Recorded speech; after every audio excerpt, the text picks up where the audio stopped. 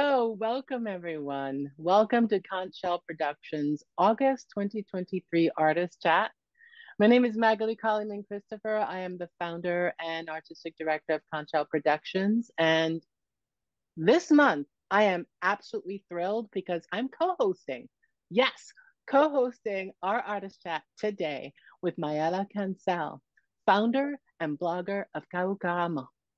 Now, if you've never heard of Kaukarama, well, you better go find out about it. It's an amazing platform where there are articles and podcasts and video conversations with Mayela Cancel, who's co-hosting with me, where she shares Caribbean narratives. Kaukarama is a French and English podcast and blog that features articles that represents cinema and television in the Caribbean. So, of course, I would invite Mayela to be a co-host with me. Welcome, Mayela. Hi, thank you, Magali, for having me to co-host this conversation. Thank you. Thank you. So we're going to have this great, awesome conversation with Alain Bidard, right? This amazing gentleman right here. Mayela, I would love for you to introduce him to our audience. Yes, of course. So Alan Bidard, or Alan Bidard, for the English speakers, is an award-winning animation film producer and director from the French island of Martinique in the Caribbean.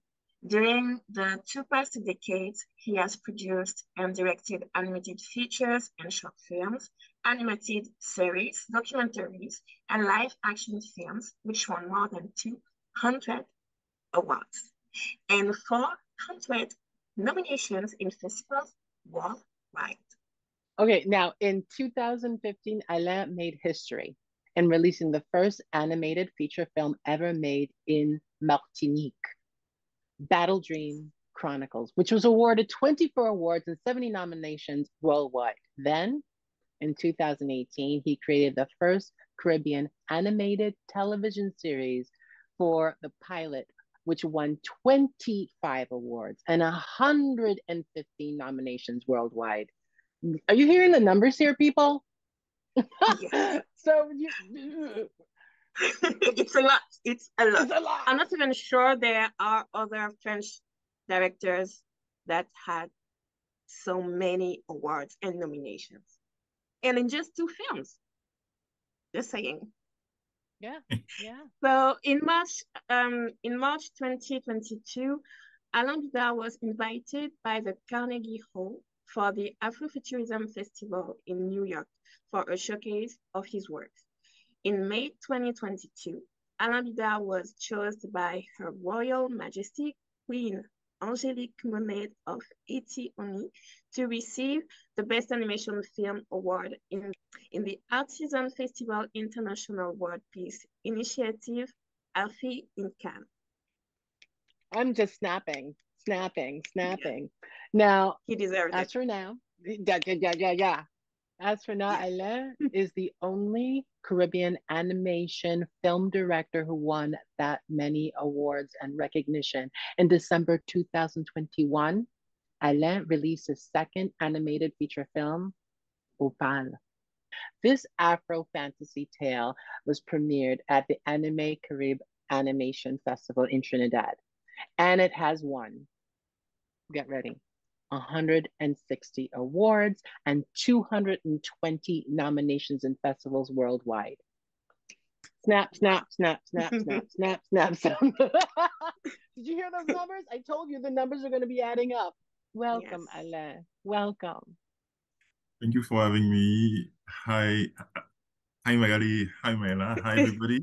And thank you for having me. And I'm really, really happy to be back. And thank you. So we're going he's saying he's back. Yeah. Let's tell him why he's saying he's back. Sorry, we're like tripping over each other. Why is he saying that he's back, Mayela? He's back because he was a part of the first Conch International Film Festival. And I mean, every time there's a festival with the Conch Productions, we get to screen his films. So yeah. So that's why he's back, because I try to talk about him every time that I can. So you get the sense that Conch Productions is a bit of a fan of Alain's work. A little, just a little. Yeah, just a little.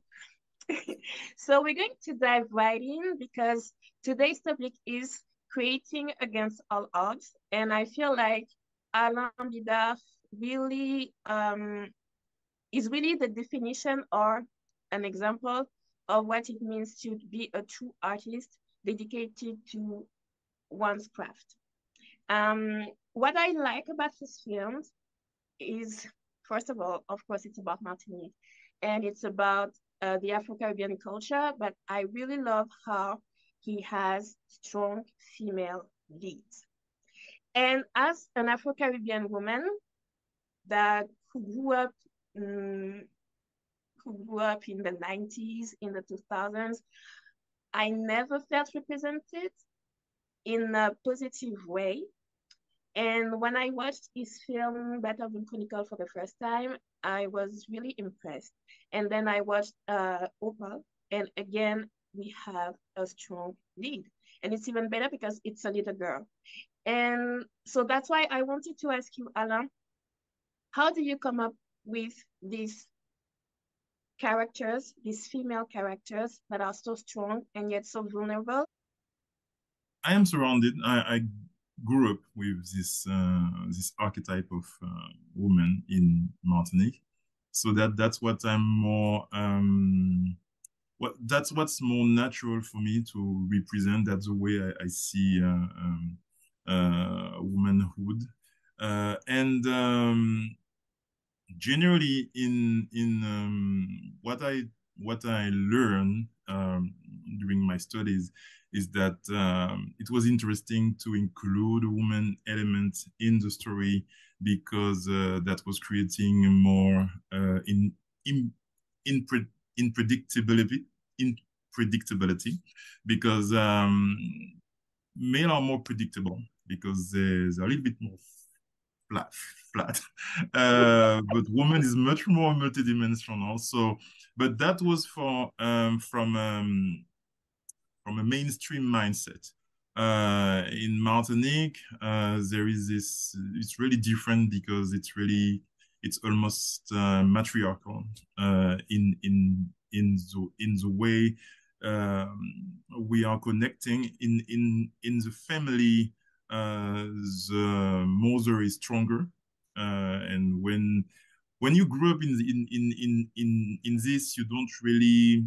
It's not really strange, but when I went in Europe and United States, I was really shocked by the fact that men are really central in the family. That's really not something I've seen a lot here. And but at the same time, there is this archetype of the femme jock that is the strong woman, the strong Martinican or Guadeloupean or Guyanese woman. And but at the same What the time, femme what? Say it again. Femme jock. And I was going to say, see, that's one difference between Guadeloupe and Martinique. In Guadeloupe, we would say the femme potomitan. We don't say in Martinique too, but but you would use the femme jock more, but I think we use femme potomitan more in Guadeloupe. Yeah, so do we. I think, you know, in the Haitian culture, we say potomitan. That means the strength of the family, the pole that holds the house, the pillar that holds the family together. That's cool. I love that. I love that. But I'm sorry for interrupting. At the same time, the woman in the Caribbean, they become strong because there is a problem in the society.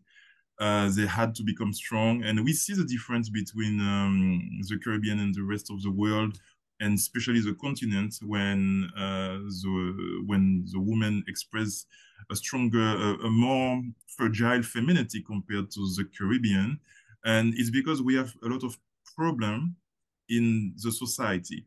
We are forcing those women to become strong because we are actually putting them in the battlefield. And so a lot of people choose to not express their vulnerability and they see this as a weakness. And that was what I wanted to show, that behind this status of strong woman that is celebrated, there is somebody who is suffering a lot, and we can also improve the environment. We have something to do to also give back to this strong woman something a little bit better in the future that allow her to be more herself and not always a warrior. So do you feel that this is a Caribbean diaspora, a Martinican specific, or an African diaspora dynamic, or a people of the African heritage dynamic? Would you say it's more macro or micro? I think it's for now it's the Afro-Caribbean diaspora, but we're going to meet that in some other place in the rest of the world. I believe that the more women grow up with struggles, and the more they are going to strengthen. And maybe in the future we're going to see this maybe more because with the movements, the feminist movements that we have now, things are polarizing much more than before. So we may see some of that in Europe and North America too. But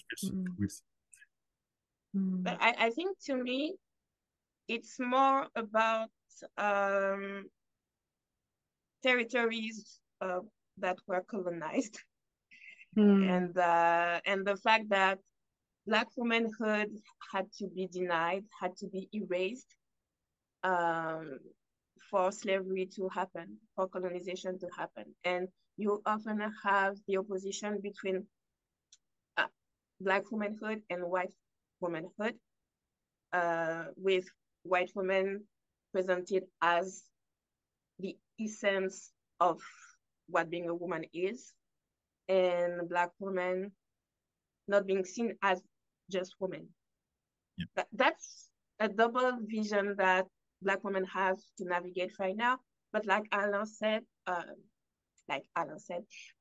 we're really fighting this vision right now, and his films to me are a proof that artists also are aware of what's going on and are trying to change people's mindset about all these issues, all these social issues.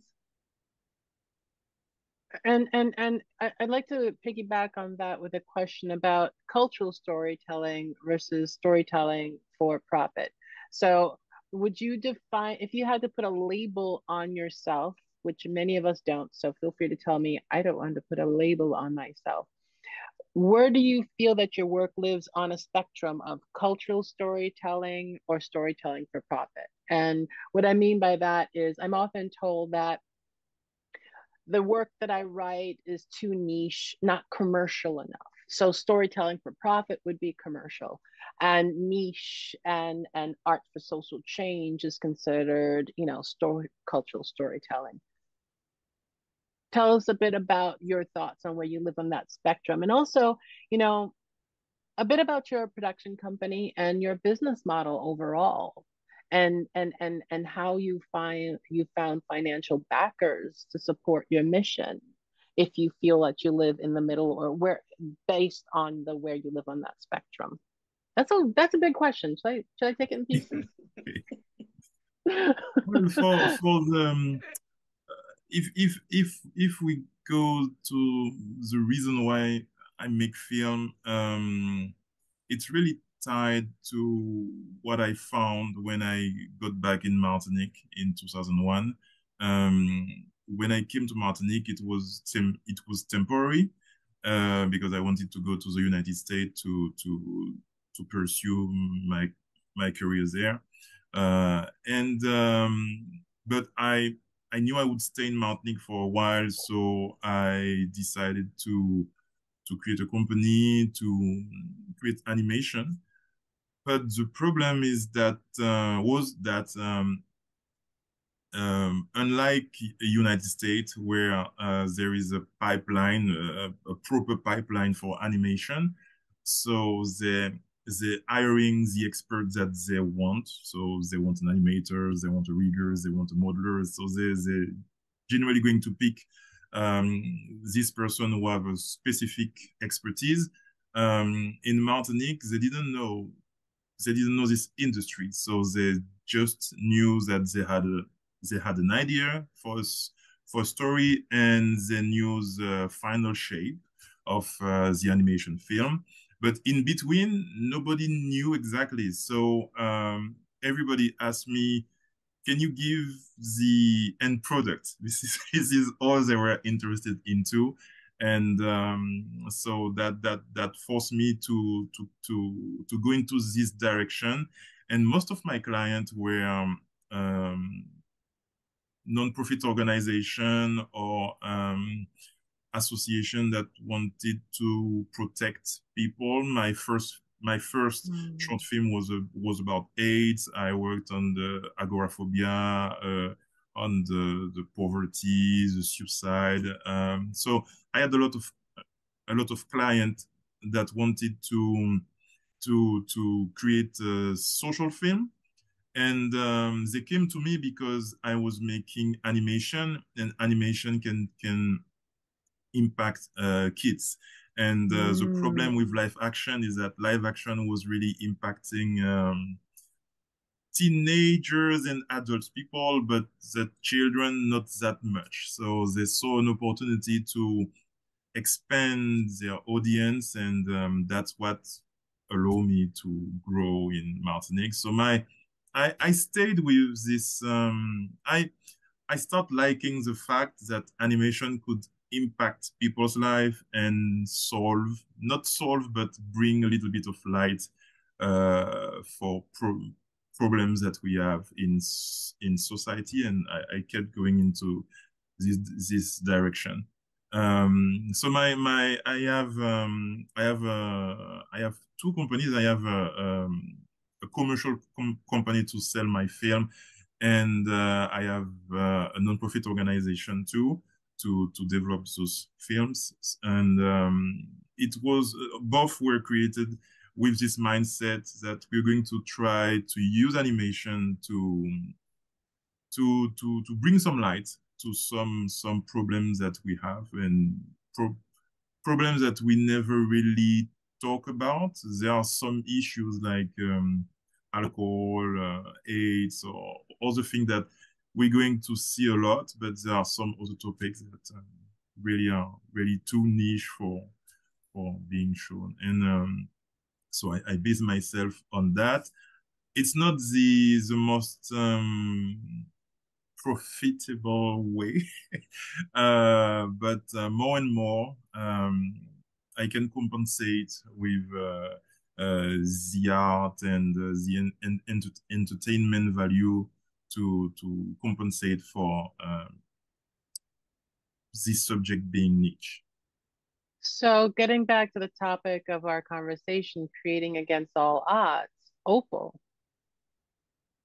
how were you able to get funding for this project that has been recognized internationally for its amazing merits? What was the funding structure for that? Was that from the nonprofit model, or was it from your commercial model?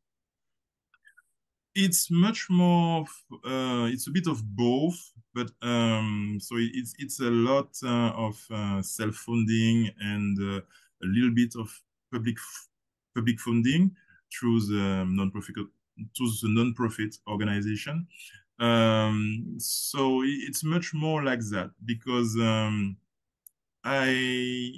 I start looking for funding for my first feature film in 2007, 2008.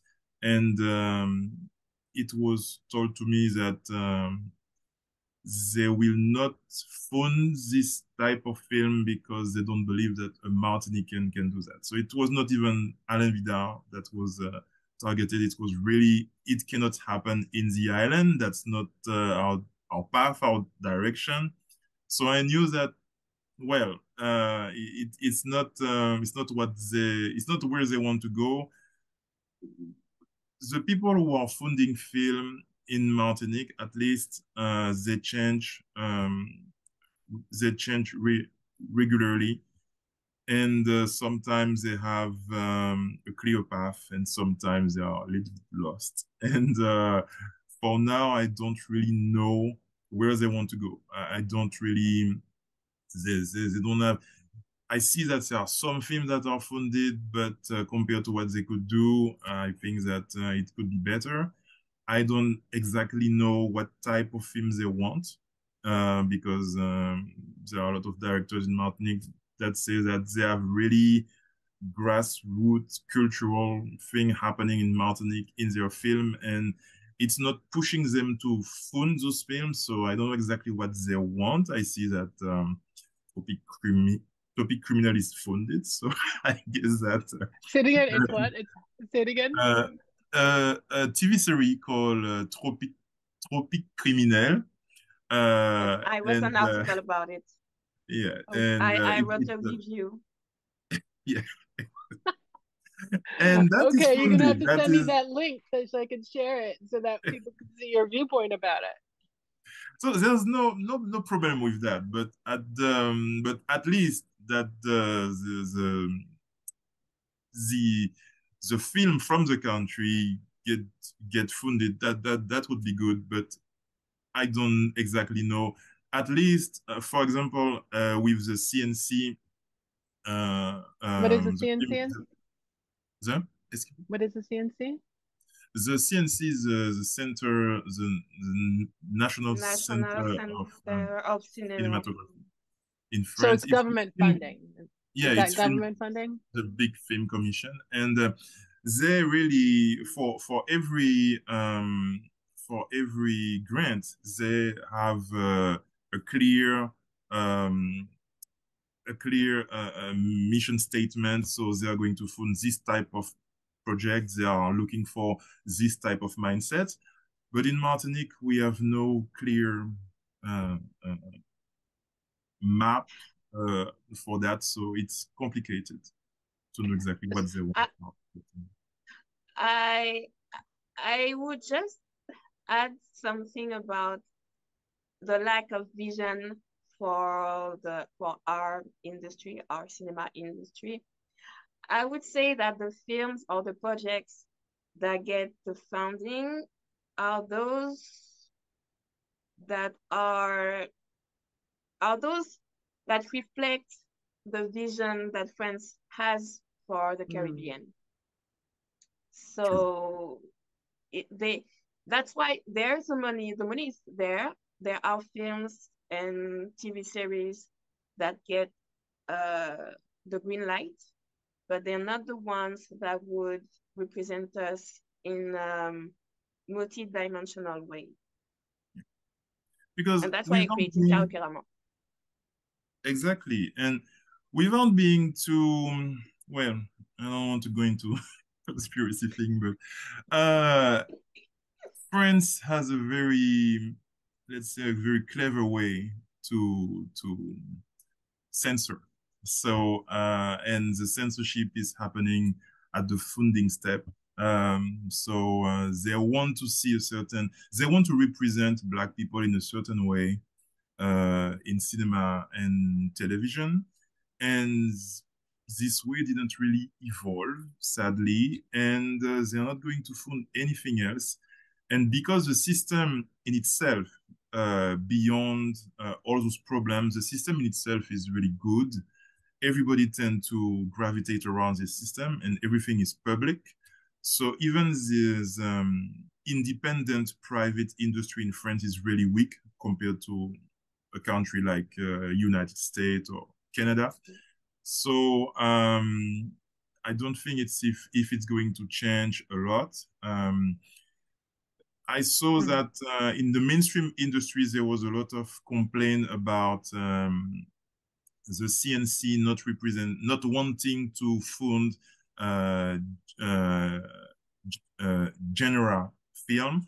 and they complained for 30 years. And I saw that in 2018, I think they created the special commission for horror film and fantasy and fantastic film. So maybe it's going to evolve one day but I'm not sure. They have a commission for, I think it's called the Commission for the Diversity, that is supposed to fund diverse film, but well, it's not, there's still work to do for them to be a little So bit it, more.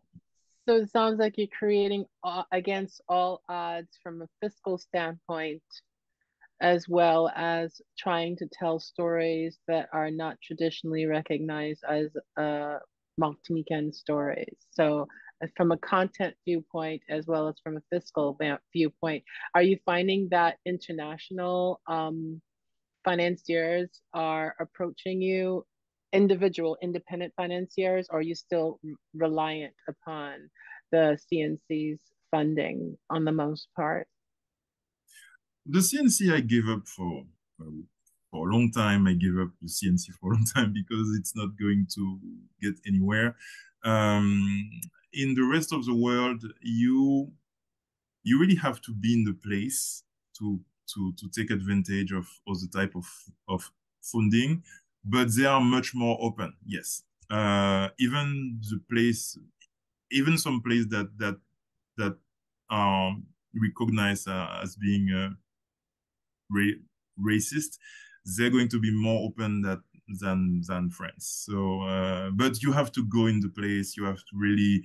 The ideal is to create a company in this place, in the nationality of the funding that you want, and it's going to be easier than getting it in France, which is sad, but well.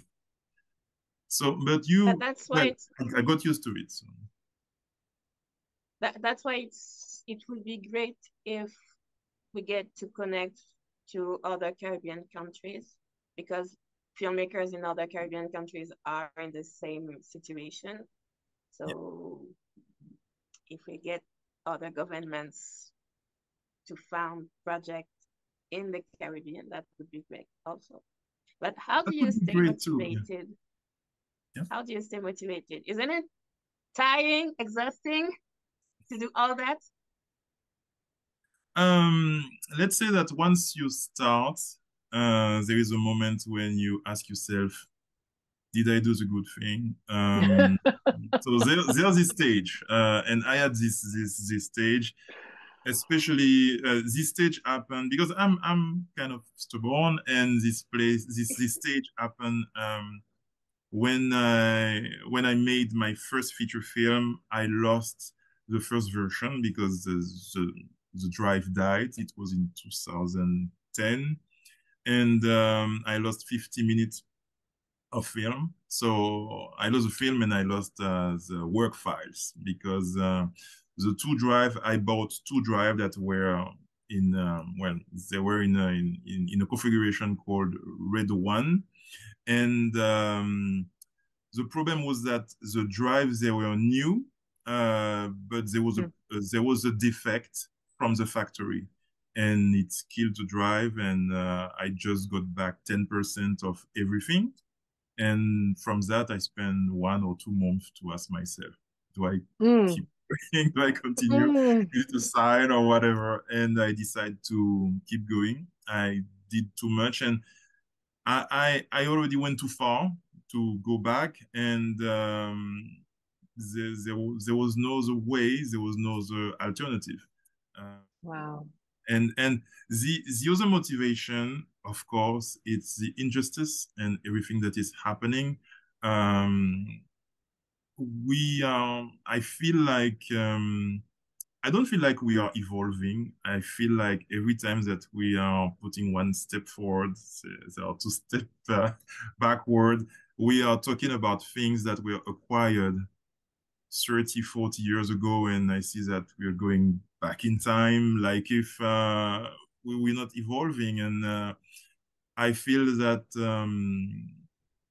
having a voice through cinema, through film, through animation, this is necessary. For example,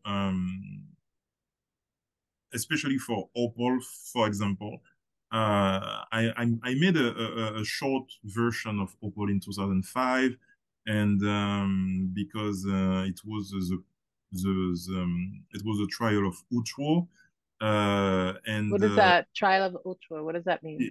it was a trial in France, where there was a lot of kids that said that the parents abused them, but finally it was found out that it was not true. We don't know exactly if it was not true, but well, there was it really shocked France. And that was at this moment that I studied all of that, the legislation around incest, and I realized that, oh, incest is legal in France. It's only forbidden under 18. And the thing is that, so it's like alcohol, it's like a driving license. And I felt like, okay, that's not good. So I wanted to say something about it. And that's where it started. And as I like to study psychological thing, I wanted to know what was happening in the brain of somebody who was a victim, to explain to other people too why people were doing what they do, because a lot of people don't understand why people take so much time to file a complaint, while people forget because they think that it's not possible, or that people they forget because they lie. So it was interesting to bring all this element, to bring this to everybody, for them to understand that we are all human, and that it's not like, it's just that the brain functions in a certain way, and that we're not aware of that, and we think that we know, but. And I feel you really did that in a really powerful way that allowed me as an audience member to ask myself a question of what I don't remember, right?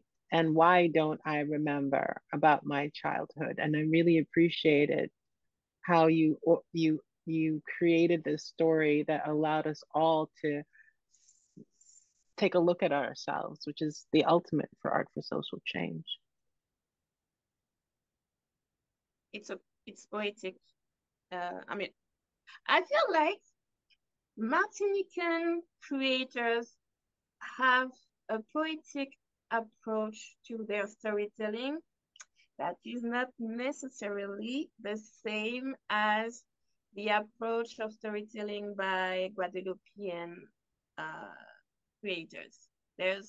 Now I'm starting to see the difference, because Alain is very poetic when it comes to sensitive issues, and I feel like for now the Guadeloupean filmmakers, Guadeloupean writers that I come across so far are much straightforward and much more frontal. You mean more literal as opposed to metaphoric? Yes. Yes. And I think it's great that we get to see a difference in both items, the two items. Yes, that's true. That's something that I can perceive too.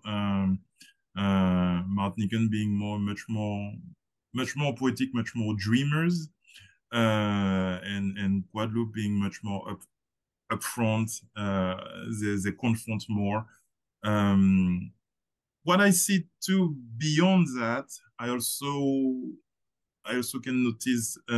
I notice that Martinique people, yes, they are poetic and they are dreamers, but at the same time, I don't think if we are the best for sailing. I think that Guadeloupe is much better in the commercial part. They have this sense, this innate sense for selling. I think that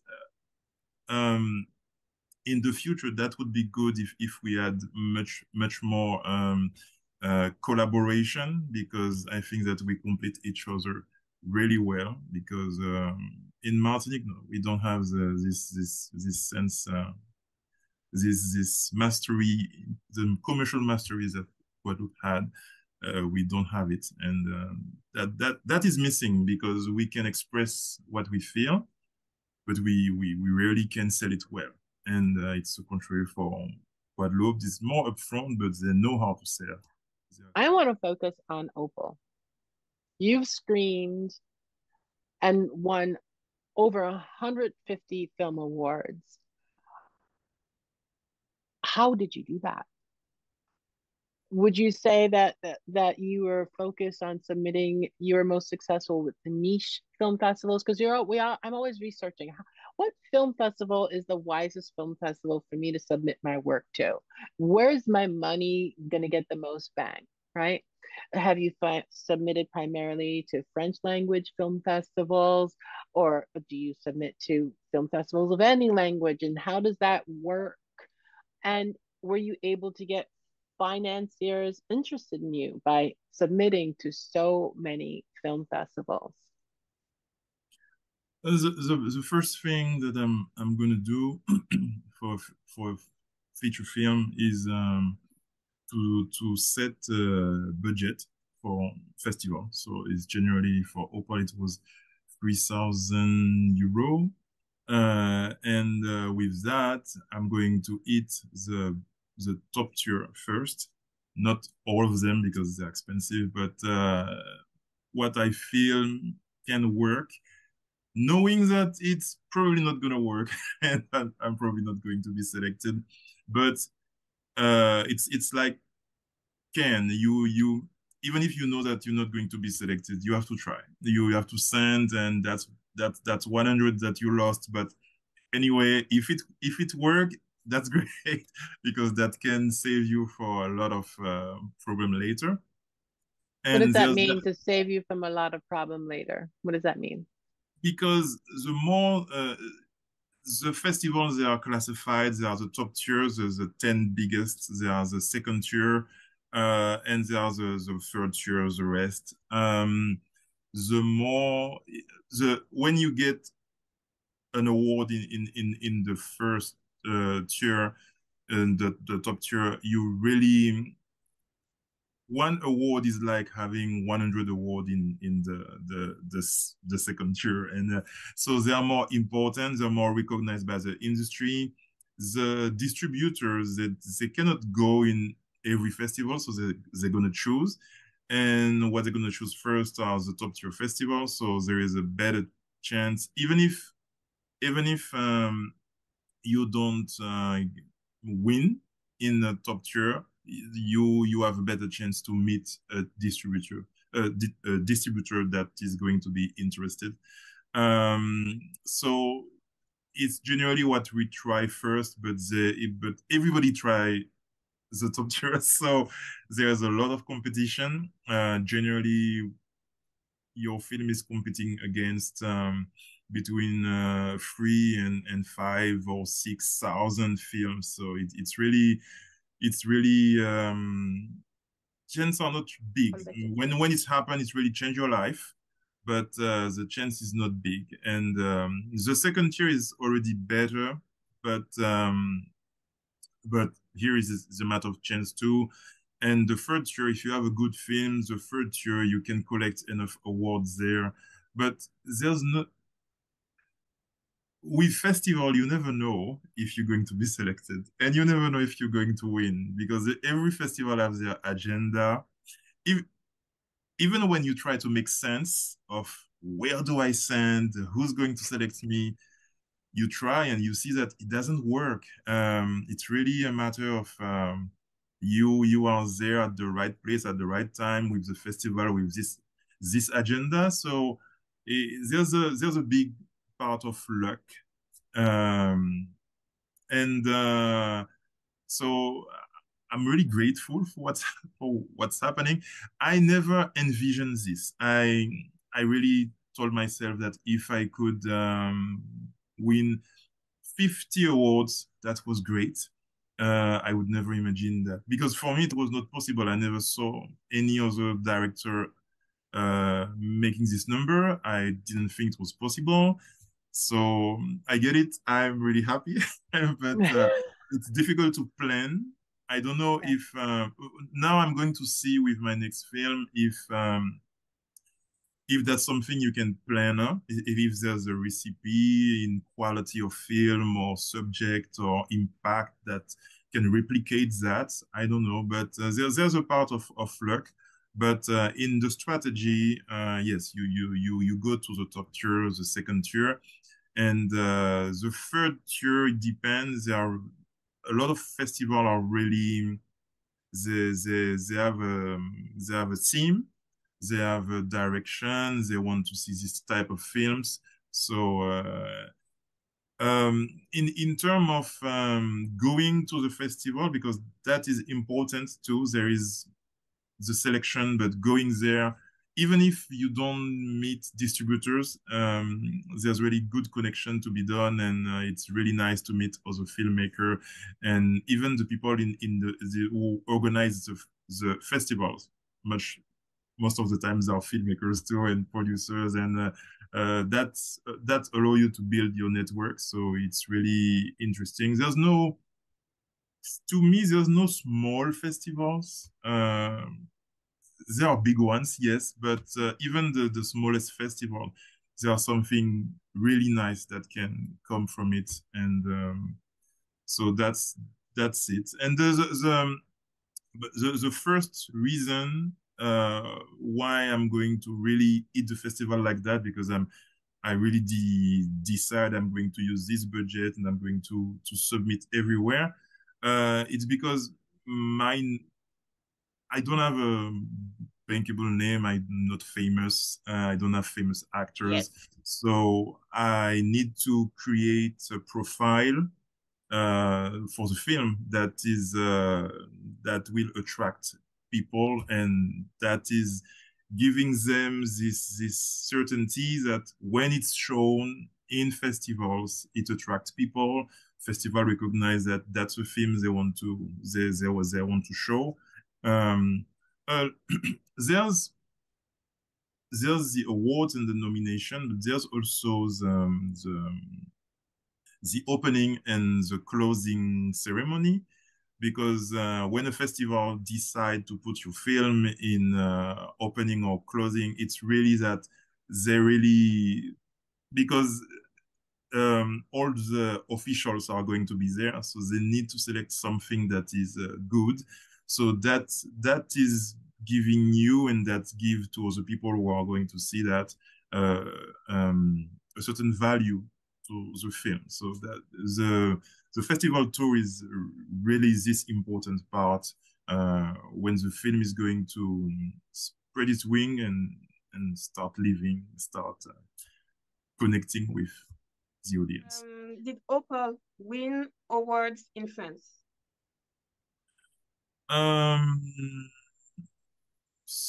Some awards, some not that much. Nothing that I remember that is really. I think yes, but not like Battledream Chronicle. Battledream Chronicle had a better impact in France than Opal. Most of the festival that gave award to Battledream Chronicle, they didn't give an award to Opal. I don't know why, but well, there was not what they were looking for at this time. But from memory, no. There was no. There's probably one or more awards, but not like the rest of the world. And So I love how you shared your journey with festival submissions and taking your film to a festival, because I totally agree that it is about the community that you become acquainted with if once you get selected to have your film screened, and this is really I'm hoping that all the filmmakers, the emerging filmmakers out there watching this interview will think, oh, okay, then I should be going to the film festivals if my film gets selected. I should be submitting my film to these film festivals. You submitted your films to international film festivals. Does that mean that you put subtitles in all these languages, or were all your submissions with French subtitles? Yes, there's a big preparation before sending to festivals. So I create subtitle um, for Opal, it was in 33 language.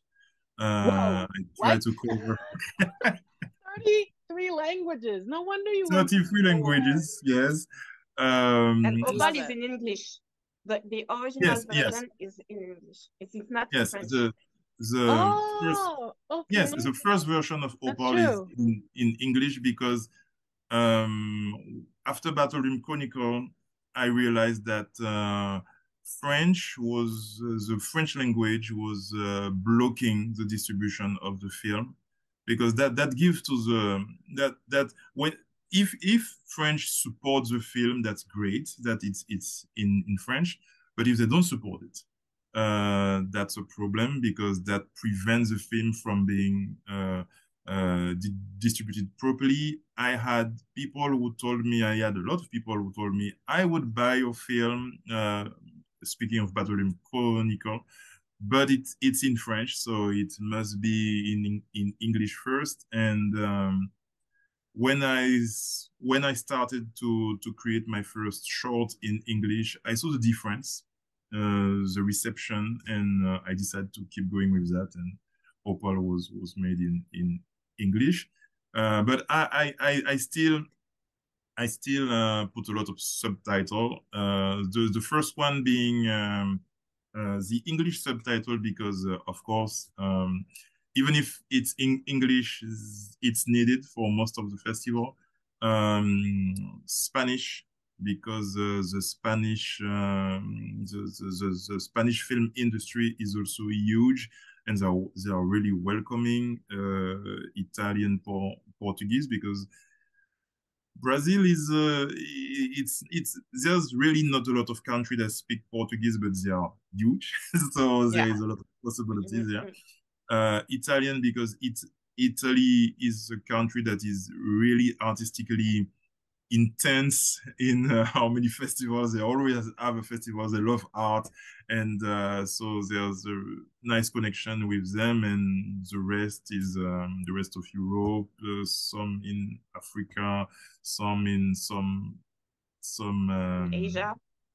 Asian countries. Yes, Thailand, China, Japan, South Korea, uh, to to name them. Hmm. And so when you have all of this ready, that's give best the that gives the film a better chance to be Yeah. accepted. That makes sense. So English, Spanish, English, Spanish, Portuguese, Portuguese, Italian. Italian, French too, but French is looking for a very specific type of French like quality, but French like something more. I don't know. Uh, French Less is black. looking for. Excuse me. I said they want something less black because Yes, that's, that's black. and I think that's the That's reason that Opal didn't get to have the same recognition in France Wow. than Battledream Chronicle, because since Battledream Chronicle already had it, there's no need for another one. yeah. Like you will And have other filmmakers that will get a lot of awards, films after film after film, and that's how you build a reputation. But that was a choice too for Opal. From 2018, I started making film only with black people.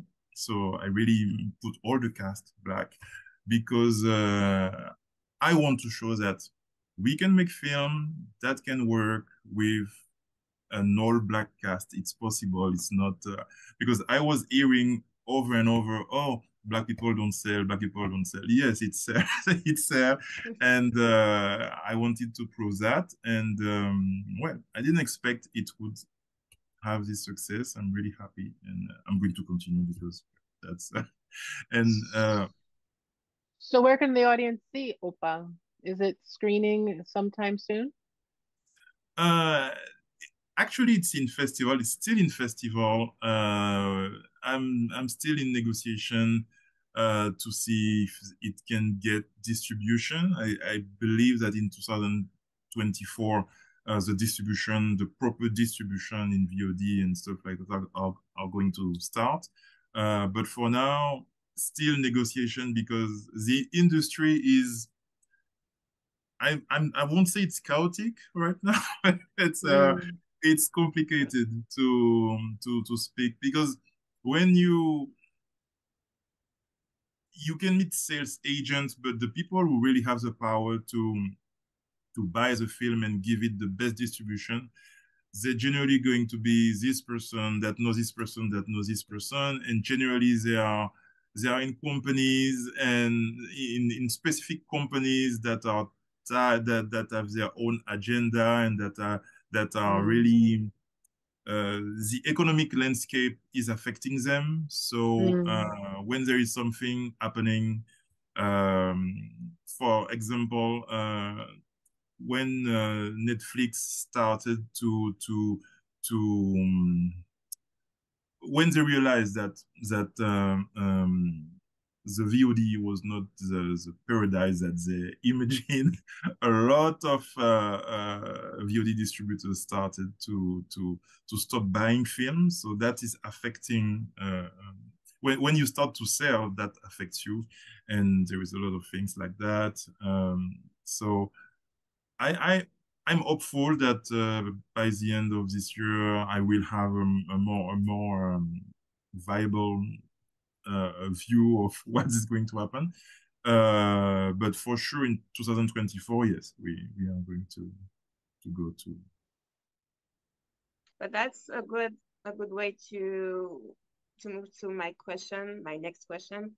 That was about the future of Caribbean cinema, because Alain is giving us the example of how hard it is to get your film distributed, even with all the awards you get in festival. And my question to you, Alain, is, to you, what's the future for Caribbean cinema now in 2023? I'm not sure because there's so many changes right now. What I know is that from 2008, there is one thing that when I estimate what was possible or not, I really saw that if I had to make the film by myself, because initially that I didn't want to do it alone, but I told myself if I have to do it alone, I have to learn code in order to create plugins that are going to accelerate me.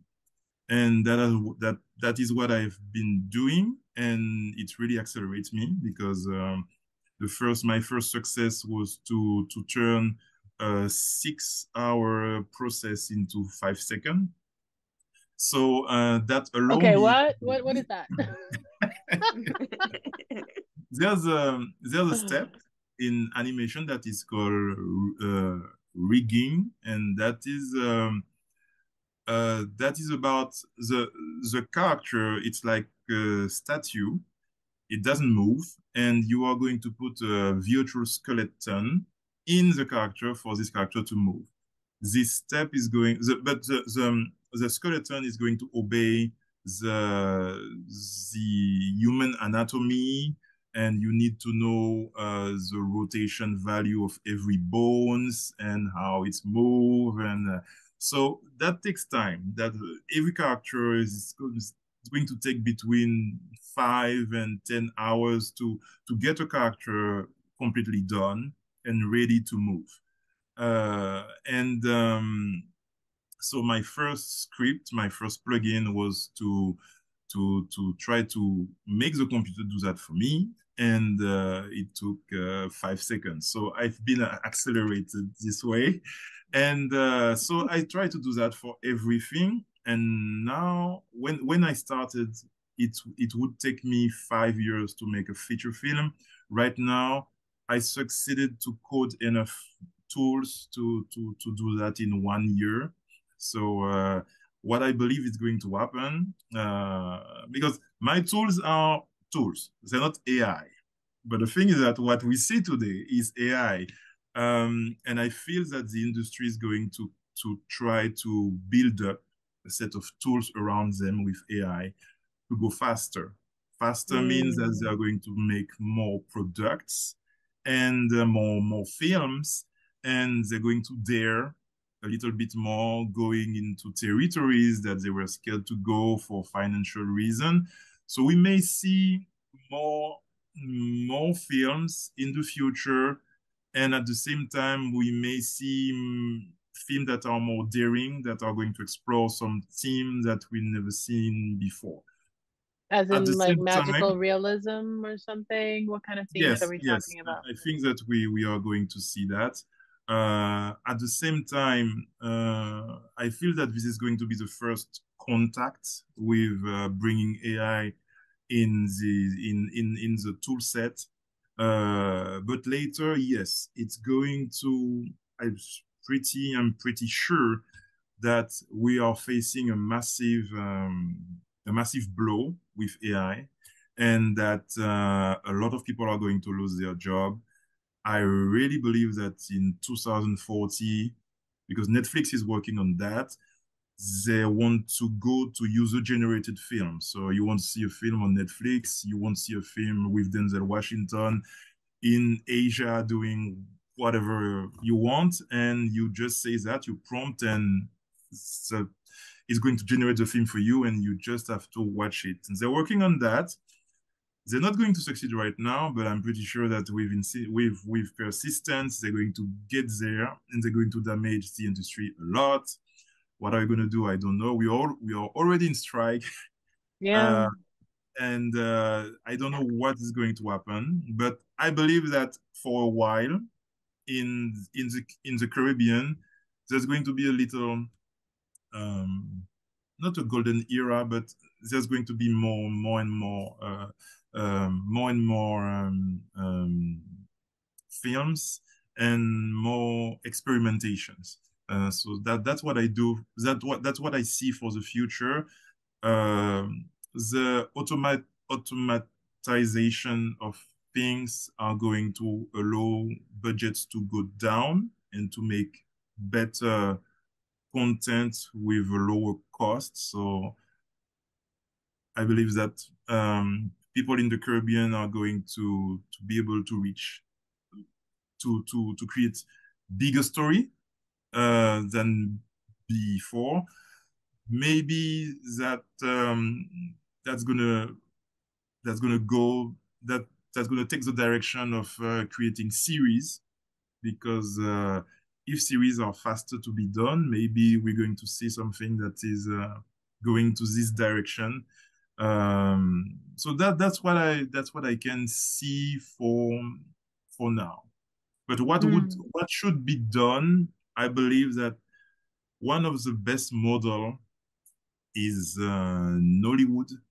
I believe that the Caribbean should really take the Nollywood road, and because Nollywood, they really came from nowhere. They really had an industry that was not existing. Even in the theaters, there were no cinema anymore, and from there they decide to focus on quantity over quality for a while, and then they up the quality more and more, and they completely flooded the industry. We can do But that wasn't their model privately funded, right? Individual private funding investors as opposed to in counting the on a beginning. government organization. Today, yes, but in the beginning, no, it was more passion. In the beginning, in the beginning of the 2000, it was much more passion. They were really doing their thing, and it was okay. The quality was not there, but the story was there, and the Nigerian decided to excuse the quality to embrace this new style, and today we have quality content, and we have this picture that rival Hollywood.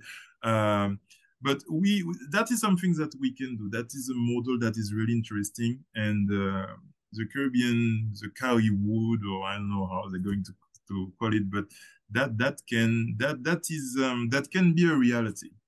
because all the island produce films. We are separated, but we share the same type of pain, the same type of history, and we connect with each other. It's not complicated when we go from one island to the other to connect really fast with the people that we meet. Once the language is not a problem, we really connect culturally really fast. Some things that we don't do in North America or Europe. So yes, there's a lot of potential, and there's already the two places that the two or three places I'm going to say that really driving Trinidad, Jamaica, and Barbados for now. 82 and Guadeloupe, then Martinique, then Guyane. I think that, well, something big can happen, can take shape from there, but the intention, the desire need to be there. So we need to have more people making film, wanting to make films and wanting to create something new, because whatever we do in the Caribbean is going to be new compared to the mainstream. So we have this capacity to bring the novelty that mainstream is actually lacking and complaining that they are lacking. So how are they going to do it? We're going to see. Thank you. Thank you. I love how, you're creating against all odds by being innovative, by considering a more worldview in terms of who your audience is, and by constantly focusing on the future and the potential for the entire Caribbean film industry. I love it. I love it. Thank you. Maela, would you like to share a few final words? My dream is to get to watch a lot of Caribbean films, in regardless of the language. And earlier when we were talking about distribution, and I think it's something also we've talked about already, how the way the Caribbean is set up, different countries, means that we have to develop tools, we have to develop strategies to connect. So more platforms to watch our films, because Alan did say that if Nollywood got they got to develop their films in Nigeria, is because the audience was there, the audience was supporting, and that's what we need to do also with Caribbean cinema. I mean, Caribbean art in general, but people need to watch Caribbean films. Watch the Caribbean films. And I'm just going to say one thing. The dubbing process is really, I think that is going to be a weapon that is going to be really important for the Caribbean, because if our film are in English, Spanish, Portuguese, and French, but much more English, Spanish, and Portuguese, the reach is really as important as North America, because for example, in Brazil, the Brazilian culture, because they are Portuguese, they're really isolated from the rest of the world, but it's the second biggest Black community in the entire world. And a lot of part in Brazil, they're really not distinguishable from the Caribbean. They really, if you wake up there, you don't know where you are, you will think that you are in the Caribbean. It doesn't sound like the Brazil that they show on TV. So there is market potential that is really huge.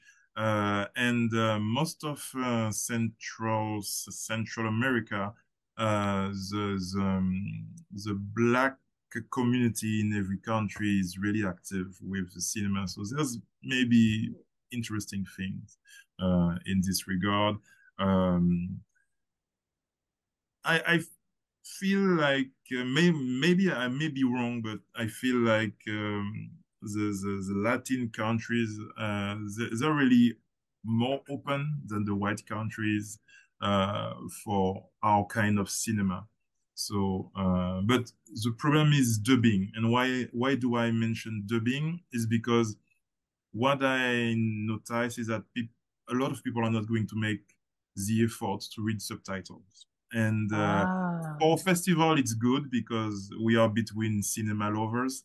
But once it's going to the audience, to mainstream audience, they really want us to make a step towards them. We bring them something that they are going to understand without reading. So if we do this, I believe that our reach is going to be strong. And thank you. But That's AI important. can help also.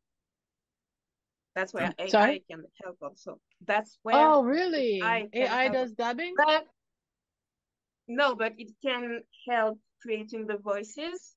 I mean, at some point, it can help creating the voices. But since But then that will take a job away from an actor. Exactly. That's a tricky stuff. Really tricky thing. Yeah. That's a tricky thing. It's interesting to use human for one reason, is that generally that's what I saw. Actors who are not known, they are more passionate to really push, and they're going to be they're not going to because the actors that are already established, they have an agent, and they have some stuff that they have to do that sometimes doesn't correspond to what the independent industry is offering to them. And because of that, sometimes not having a name is opening more possibilities. And so there is this. And the second thing is that there is a lot of people who are not actors, but they have the talent, they have the voice, but we don't know. We don't know. And if we use AI, we're not going to even give a chance to those new talents to emerge. So that is, and if I'm in favor of AI voices, but I'm in favor of a system like the books, when I give my voice to the AI, but every time you use it, you give me money. And this is going to create a system where the person can give their voice once and receive money over and over and over. It's really challenging to be speaking both from the actor and the producer hat, because I understand the needs for the producer to save money, and especially the indie producers. But the reality is we are life, and people are watching stories about life. And honestly, mimicking life, I don't really know if that's art, right? So mimicking someone's intonations and saying that that's a human, as opposed to giving a moment to a human finding their source within themselves to realize a moment in a scene, even if it's dubbing. That's the argument at play. That's the debate. Are we going to be focused on the bottom line? Or are we going to be focused on the craft? Yeah. There's always going to be something missing. Yeah. Because of the nature of the computer. The computer was designed to perfect, and we are designed to humanize. So it's two processes that are opposed, and it's going to be difficult because even in my industry, we spend, when we animate 3D characters, we spend our time fighting the computer because the computer wants to make it perfect all the time. We spend our days fighting the computers and putting this human element. So the computer itself, it's not working to be human. So maybe that's going to save a lot of jobs for at least for the years to come. I hope. And the question remains, who knows? Thank you so much, Alain and Mayala, for joining me today. This has been amazing. And I feel like I don't want to end this conversation. We could talk forever and ever, but we're not going to. I'm not going to do that to you. But thank you for joining for our August 2023 CSP Artist Chat. And as you know, Conch Productions, we have Conch International Film Festival, and be on the lookout for our notifications about our 2024 submission requests, because we are going to continue making a space for the Caribbean and Caribbean diaspora voice. I want you to follow Mayala on her Kaukaama podcast. Go to @Kaukaama, and also follow Alain Bidard so that you can know when there's going to be a screening of Opal. You have to see this film, and follow him at Alain Bidard. And don't forget to follow us so that you can be reminded the next time we have an online event. And we're also going to be having our September event, which is a writer's workshop. And it's going to be September 22nd and September 23rd. Go to our website, conchshellproductions.com, to register. There's the observer and there's a participant fee. Choose which one works for you and get ready to be the success that you can be. And thank you all for attending this month's Artist Chat. Be well. See you next month. Thank you so much for having me.